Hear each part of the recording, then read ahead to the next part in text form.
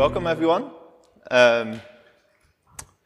This is going to be another session about GitHub Codespaces. So if you're here for Codespaces, you're in the right room. Before we get started, big thank you to the sponsors that made it possible for us to be back here after 3 years. So thanks to everyone there.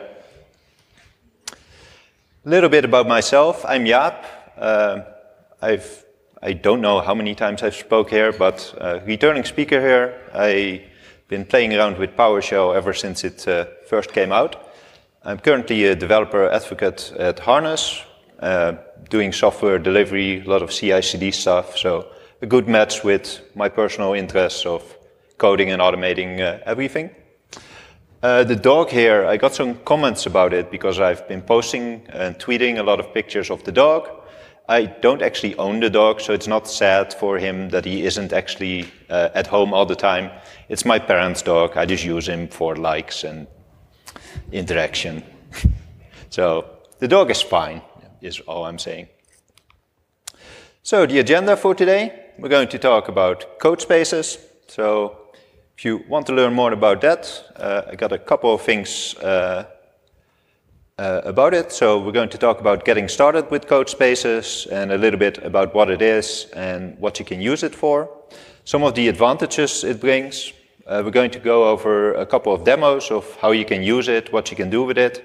We're also going to talk a bit about GitHub.dev, so developing directly on GitHub, and also how it relates to Codespaces and why Codespaces is better. And then we're going to do a lot of demos. I was going to do a lot of live demos. I can still do live demos, but I recorded everything because I don't trust the Wi-Fi here. It's also one of the things that I find at conferences. I think the bravest thing you can do as a sponsor is sponsor the Wi-Fi, because it always goes bad. And I'll leave some time for Q&A as well. So about Codespaces, I was thinking of making a slide myself, but when the marketing material already looks so good, I just decided to go for what GitHub offers on the features page. So Codespaces allows us to run our code directly in a GitHub Codespace, and a GitHub Codespace is just a containerized environment in which you can run your code. So what it is it is a container.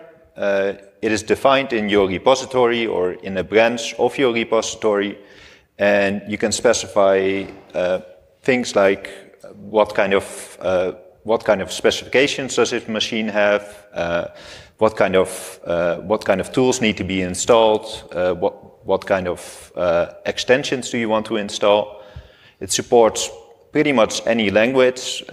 One of the cool things is it supported PowerShell from release, which is not always the case, so that was a good job, GitHub. You can customize your project, you can customize your Codespaces based on your project and what you need, and you can also sync your personal settings if you so desire to do.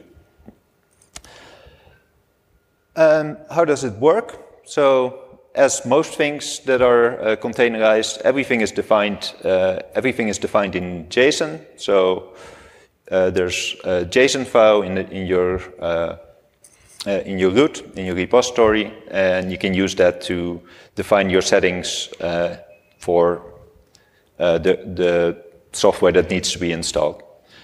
Optionally, you can also add VS Code extensions in there, and you can define those based on what is required. So for example, if you have a PowerShell project that you're working on with your team, you can set up a number of extensions that can help your team members onboard faster.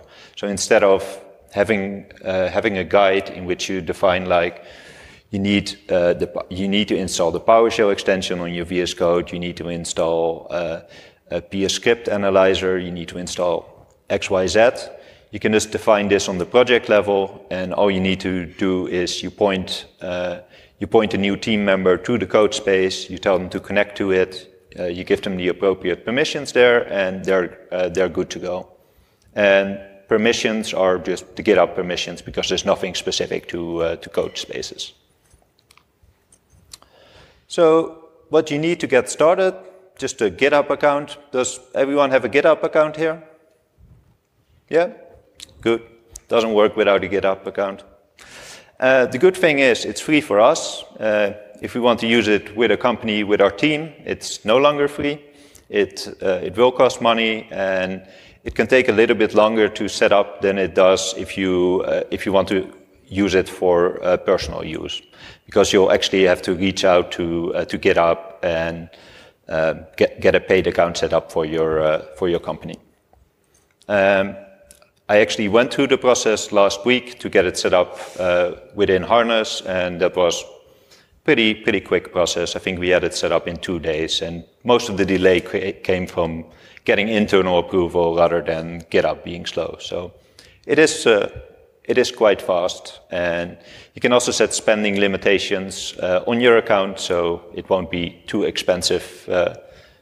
It will be as expensive as you want it to be. And what it allows you to do is you can run your code from anywhere, and this is particularly useful if you're like me. Currently, I have my MacBook with me. I develop and work on that one if I'm on the go. At home, I have a nice PC, and my PC is faster than my MacBook, so when I'm at home, I don't use my MacBook, and I got a bit sick of maintaining all the same tools on both my MacBook and on my PC. So using Codespaces just takes that part away, and you can have your tools defined in your Codespace, and also the dependencies as well.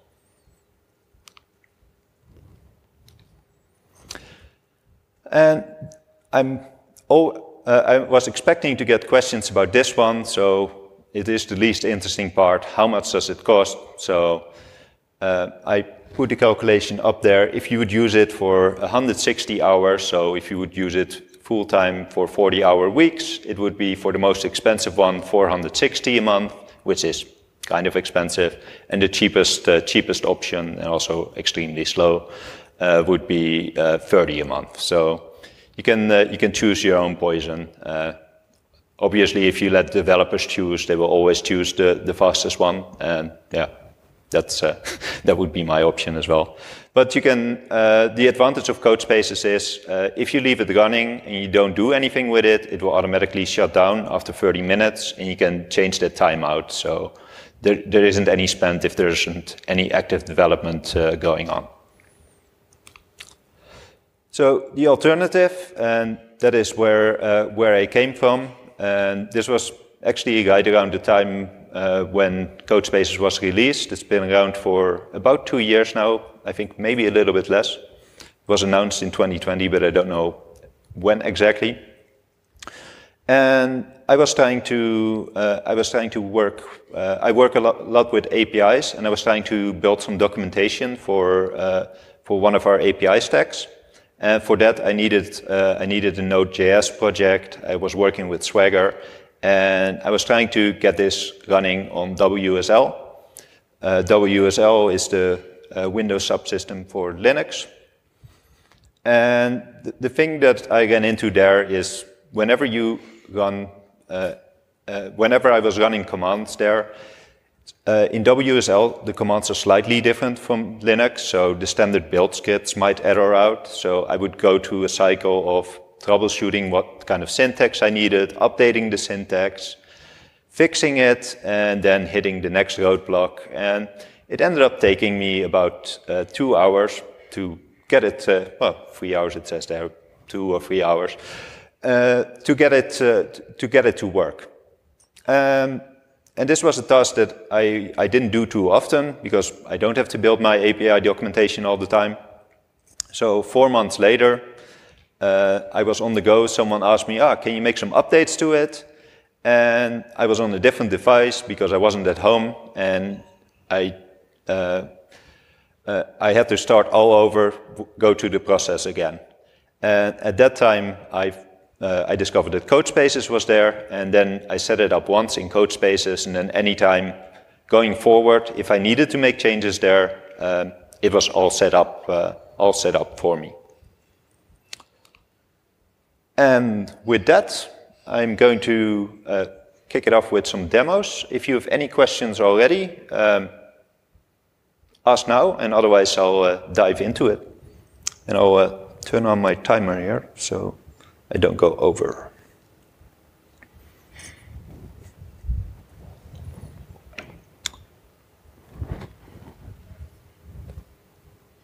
Cool.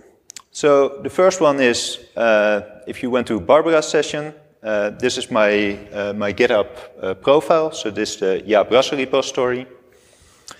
And what I do here is, let's pause this so it doesn't go too fast. What I do here is, to get into the developer experience on GitHub, is you either press the dot or you can change the URL. So instead of github.com, I think I'm going to change the font later on in this video. Instead of going to github.com, you go to github.dev, and then you get this VS Code-like editing experience in which you can edit your code. So what I'm showing here is, I show off that there's a couple of JPEGs in there. Yes. It's a video. The font will be bigger in the next one, or later on in this video. I think I fixed it in the recording. So now I'll go take a look at some of the other options, the other animals that are in there. So you can see we get live previews of the... Was it your dog? I'm sorry, I chose Eddie here. Is Dexter yours? Or? No, I'm saying that's the correct font size. Ah. There we go. And what I do, I can just edit it directly in here, copy paste, and then commit this to the repo directly from the editor here.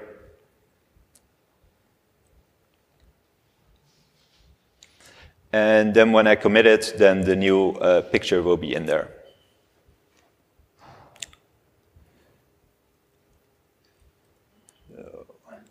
So if we go down here, we can see that it updated, and you just have a more rich editing experience than if you would just press the little pen that you have available in GitHub normally. So yes, Justin. Small thing, they just added, so you can actually click the pen and have it take you straight to Codespaces now, rather than this whole one. That's a brand new thing. Okay, so but this wasn't Codespaces, it was GitHub.dev. Okay, yeah. Okay, so it's updated now. Cool.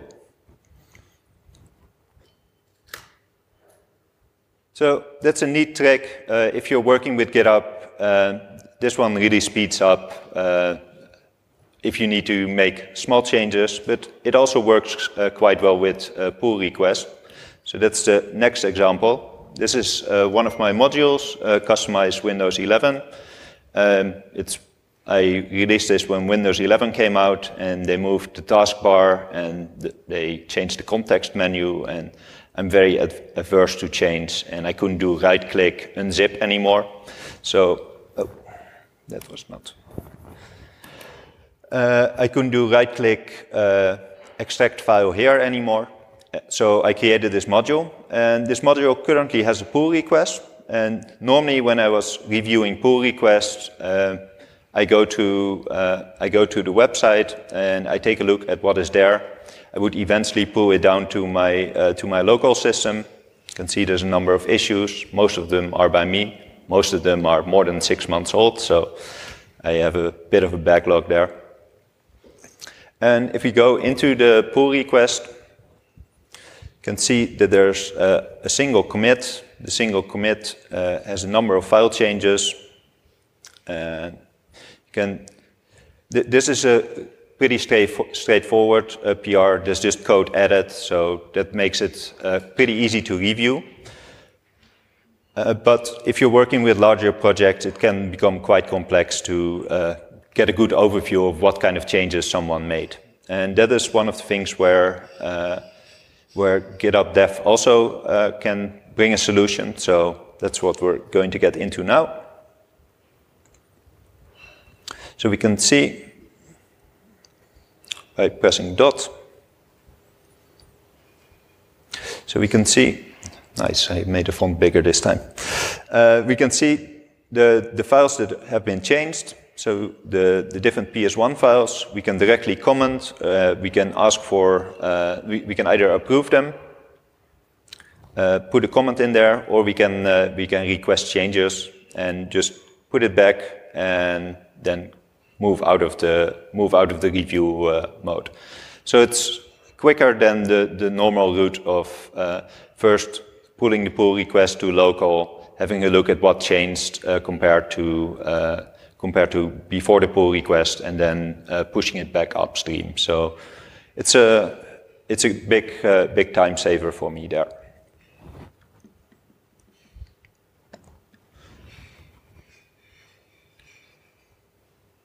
Cool. So that is GitHub development mode. And the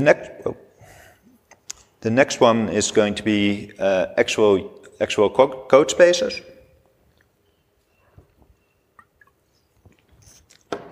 So before we start with this demo, what we're going to do here is we're going to take a look at let's see.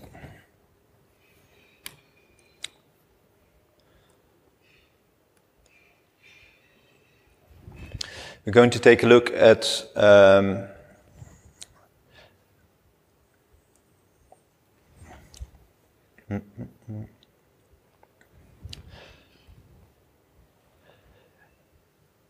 we're going to take a look at what we can do with this application and what happens if we make changes to the port number.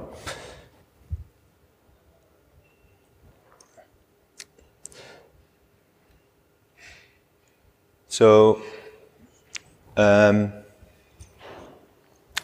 was cool. This is the correct demo. That's the problem with pre-recordings. Yeah. So I want to show the demo of a small JavaScript project that just hosts a simple website. How we can access the code spaces that we have available. We can see an overview by going just to GitHub/Codespaces, and you get to see all your personal code spaces. So that's not just the code space in your repository, also the ones that you have access to from your company. So the top one is the one we'll focus on. That's the one with the demo application that is the simple haiku template. And the code spaces can be defined on a branch level. So we can see here if we're in main, there's nothing there. But if you go in the template branch, this is where we created the code space. You can see we have haiku for code spaces in there. And if we want to take a look at what we have in there, we see that we have the port defined on port 3000 in the repository. And now we'll open up the code space. And 1 second. One thing I want to point out there.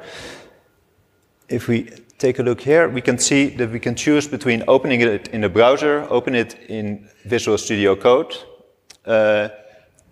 put the changes into a branch, or change the machine type. So currently it's set to just a two core code space, but you can set it to any kind of machine type that's allowed by, in this case, your organization. So we'll open it up in the browser, and we can see that it takes a little bit of time because it was currently not running. So while we wait for that one to initialize, what we'll see, the moment we enter the code space, we come in the same kind of environment that we were in before with GitHub Dev. But the main difference is that instead of just being able to edit your code, you can now also run and debug your code directly either from the browser or in VS Code. So while this is loading, we can see we get a number of, we can see the files on the left. We can see the changes that are made on the right. And the reason there's already changes there is because I stopped the container in a state where I didn't commit my changes to the branch yet. So we can see here we have the packages that are currently there. And we can also see that we made changes to Node.js. Specifically, we changed the port number. And the difference is that we can now see that we also have the terminal, and that is something that's not available when you are using GitHub Dev, because terminal is what Codespaces offers. So if you go and take a look at index.js, you can see that I changed the port number to 331. And what we'll do next is we'll actually run this JavaScript code, and we'll see what it does then. So we'll use Node.js for that. You can see that it launches, and it will now start running the application on port 3001. And you'll immediately get the option to run that, to connect to it. So let's see what that looks like.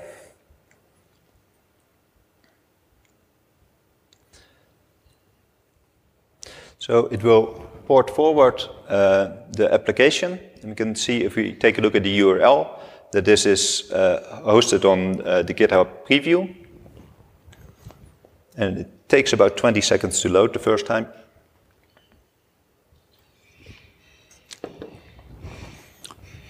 And that's the nice thing about recordings, we can skip through it now. So we can see the Haiku is running, and we have our little web app running directly. And if we change the port again, and run this one again, we'll get the same pop-up. So we reload the app, and we can connect to it again. And we can see that it directly updates, and in this case, it even took a little bit longer.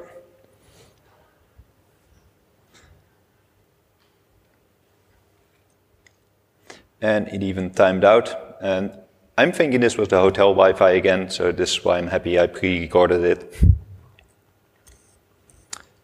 But refreshing it, and we can see it now running on a different port. But this is all running in the browser on GitHub. So what we're going to do now is we're going to switch over to VS Code VS Code. So we can do that directly from the browser.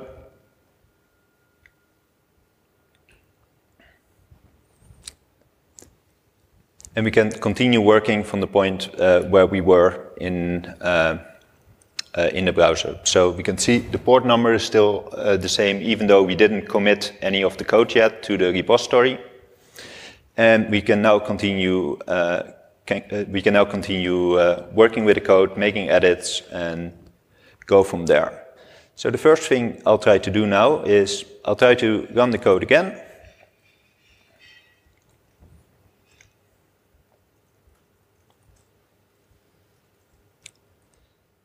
And we can see we immediately get an error. And the reason we get that error is because the address is already in use, because we already ran this application on this port, so the port is not available in the code space anymore. So we'll update that. Run it again. And now we'll see that instead of getting the GitHub Codespaces URL, the port will actually get forwarded to your local address. So if we wait 1 second, we can see that we'll get it available on our local host.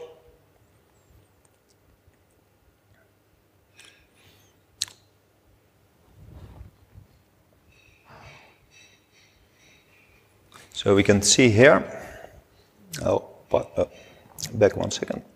So what we can see here is we have a number of ports available. So we have 117, that was the one that was that we started from the browser, and now we also have 1338, and we can directly go to that port with the browser button that is in there. So if we click it, we can see it opens right away. So you can continue working either from your browser or VS Code, and you have one consistent experience going on. The important thing to keep in mind when you're working with Codespaces is that as long as you don't commit the changes that you make in your Codespace, they will stay there, and you can either discard them or commit it back into the repository.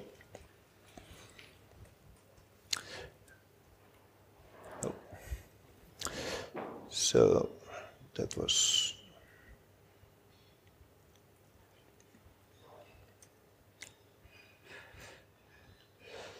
So the way this works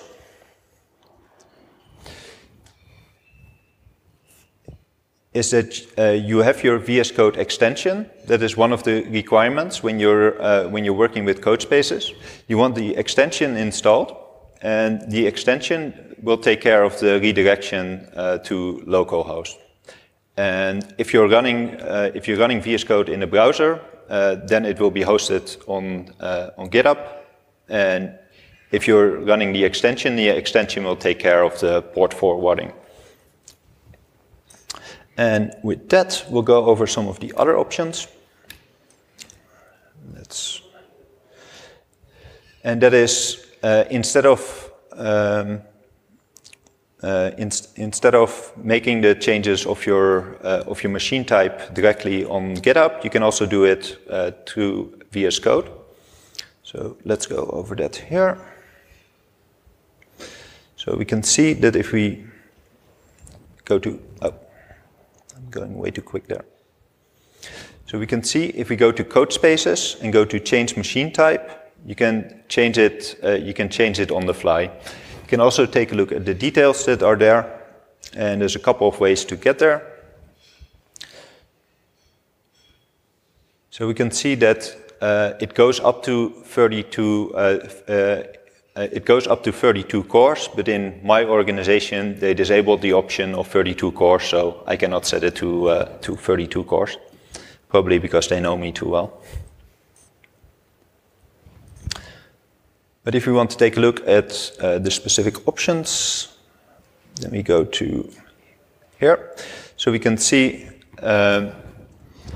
what repository it is in. So harness Codespaces, we can see the name. This is the automatically generated. We can see which branch, and we can also see what kind of setup we have. So in this case, a 2-core Codespace.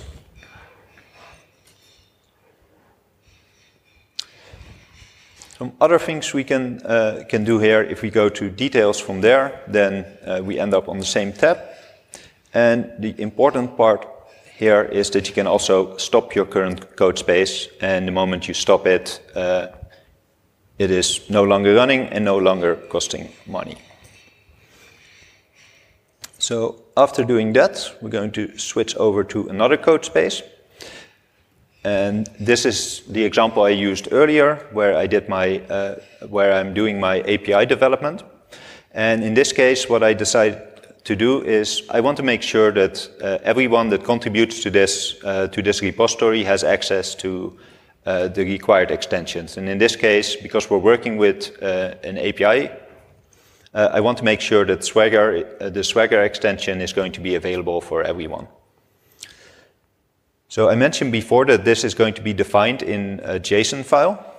And I don't like editing JSON files because I always mess up. And whenever I add something to an array in a JSON file, I always forget to put the comma in there, and then my code doesn't work anymore. Then my JSON file is broken, and I just end up wasting a lot of time with it.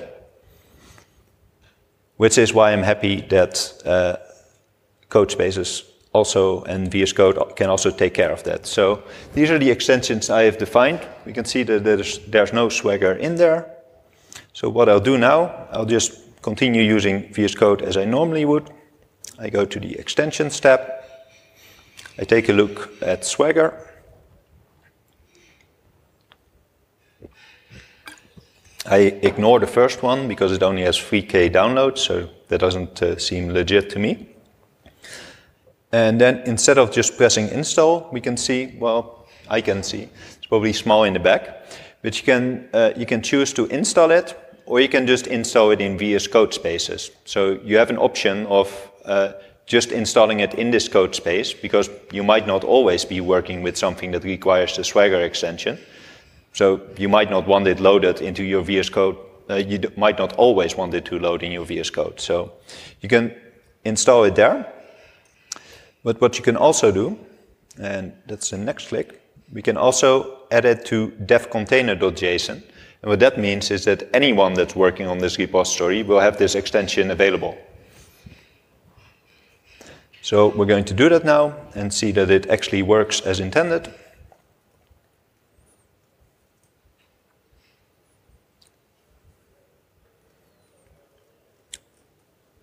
You can see that it has been added, and we can directly click there.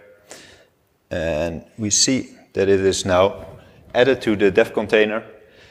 And it also asks us, because we made updates to it, we can see, we noticed a change to the dev container configuration. Do you want to apply this, or do you want to wait? Well, if you do rebuild now, this would take a while, because it has to restart the container. But after it does that, you will have the extension available. Ooh. So, play from current slide. So, to summarize, why do we want to use Codespaces? Well, for me personally, it solved the problem of having to continuously set up my development environment, especially for projects that I don't work on a daily basis, which in my case were creating API documentation. I just want to be able to have a workspace somewhere, and I also don't want to care what kind of device it's used on.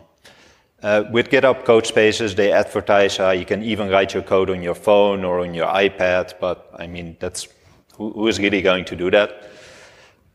For me, it's just useful that I can run and develop my code either on my Windows box or on a Linux machine or on my MacBook, and it doesn't matter anymore because I've abstracted that part away. And I don't really want to care what kind of device I run my code on. I just want to be able to write the code and not waste time on troubleshooting why a certain plugin is missing or a dependency isn't working because I'm using WSL1 instead of 2 and that kind of silly stuff. And you can choose to either sync your settings or don't sync your settings. So you can install extensions just for your code space, or you can install it in VS Code. Your settings will sync. So if you change things in your code space, it will sync back to your VS Code and vice versa. You can change this behavior. It depends on what your goal is. And the big advantage is it can make onboarding a lot faster, because the previous approach I had when I got sick of working with the API documentation was I had to write a whole document of all the things that my teammates needed to install to do the same thing I did. And in this case, what I did was I just gave them, here is the repository, everything is already defined, just start editing and committing code to it, and you don't have to worry about the installation of all the dependencies. And with that, I think we have 10 minutes for Q&A. So, are there any questions? How long can we get for the personal use? What's the maximum size of the machine that you get? That's a good question. I think it's 4 core. Barbara, did you check that out? I think it's 4 core. That's for the enterprise. I'm trying to remember online. I always set them to You have a screenshot with the sizes. I have a screenshot with the sizes, but not with... That's not what, but that's for enterprise. I don't think that's what you get for. So I think I don't think it's GA. I think you have to still sign up for the beta. Like, isn't it? I don't think it's like for everybody for you. You have to get in the beta. I think it's for everyone now, but I'm not entirely sure. I think I have access to that, I'm not sure if it's GA. But no, oh wait, no, it's not shared because I'm in. Let's exit this one. Here, so it's 4 core, at least with the subscription that I have. So on my personal, it's 4 core.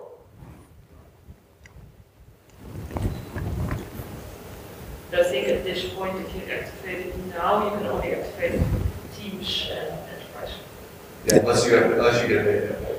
Which you can go, there's a site you can go to Codespaces beta invite, and then you just say sign up. And it's sort of like the Gmail invites in the old day, like it'll eventually show up. I was at like way early, so I got Is it gone? That's sign up for Codespaces. Rob from the back. I have a question. Yes. How did you get to be so awesome?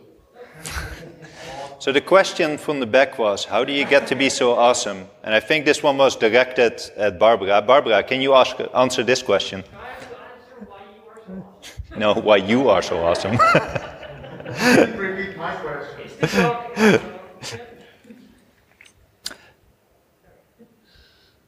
Did you have a question, or did you just want to fist pump?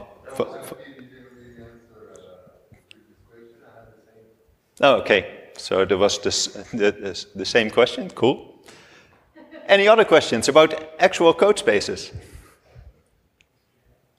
How do you do a training day on DBA tools in a code space? Good question. Can I do it? Sorry, can I do a training day of? Can you do a DBA tools training day in code space? So the question is, can I do a training day in DBA tools in Codespaces? To answer honestly, I could not give a training day. I could participate in a training day, but I know that SQL DBA with a Beard or with Beard is probably the right person to give this training in GitHub Codespaces. And yes, it's also possible in GitHub Codespaces. And if only there was a session in an hour and a half. And there's a session in an hour and 55 minutes. Sydney. Yeah, I'm not sure if this question exactly makes sense, but say you're using a module that in some way uses like registration or writes to the file system. Does that work in Codespaces? Do you have access to the file system? Yes. Yeah, so the question was, if you're working with a module that needs access to the file system, do you have that access? Yes, you have access to the file system. Could you even run a SQL Server there? The question is, can we run SQL Server? Yes, we can run SQL Server there, but only the .NET Core version, I think. Only the container version. Exactly set up for your company. What are the things you consider different setup for them, for people to use, and your personal one? So the differences between using it in an organization or for personal? So I started out with using it for personal use because I got annoyed by the fact that when I was switching devices, I couldn't. I had to set up my dev environment every time. But once I'd set it up in Codespaces, I just cloned that repository to my organization, and then I just kind of threw it over the fence to my colleagues, like, now you do it. I put it together, that was the fun part, now you can manage. But from a technical point of view, there's not much of a difference. The biggest difference is the licensing part, where you have to set up a spend limit and have like an agreement with GitHub that you enable Codespaces. You also get now preloaded general availability, so you can build an image that will be like I was saying, like it took a while to load. You can actually have a preloaded image for your company that'll be like ready to go for like a base level, even for like on a per project basis. So you can get it to spin a bunch faster and get people on board. Like it works really well. They have a really good blog article that goes through like what they've done to make that work really fast. It's really interesting. So there was an addition. That you can also preload if you're on a corporate Codespaces. Any other questions? Otherwise, I'll give you 5 minutes back. Cool. Thank you.